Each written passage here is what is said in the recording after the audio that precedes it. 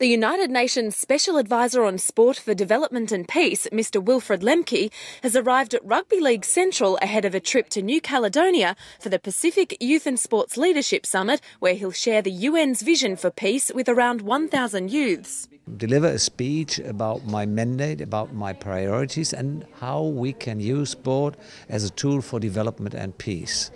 This is the most important topic of my work. I have 5 different priorities, which I will explain to the participants of this big Congress.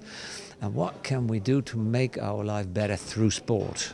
A group of 8 young NRL representatives who have taken part in the NRL's One Community School to Work and In-League In Harmony programs will head to the summit. Among the group there will be NRL delegates that will join the 18 to 25-year-olds from several countries across the Pacific region. Yeah, it's just empowering the youth in whatever they want to do in their life, and teaching them life skills, basic life skills, and giving back to their communities in the most effective way. The main aim of the summit is to talk about how sport can tackle challenges within communities, including health, education, employment opportunities and social inclusion. If we can play footy in peace and in harmony, we can also go out there and, in our communities and do the same thing.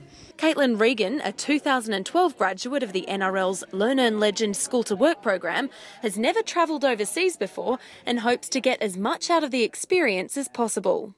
What I really want to get out of it is something that will not just help me, but maybe it will help the whole youth of Australia. I want to bring something back that we can use as a tool to make sure that people don't just think sport is a way to get out of school. It's actually an educational tool. The group head off on December 1st and will spend 7 days in New Caledonia. Amy Lindsell, NRL News.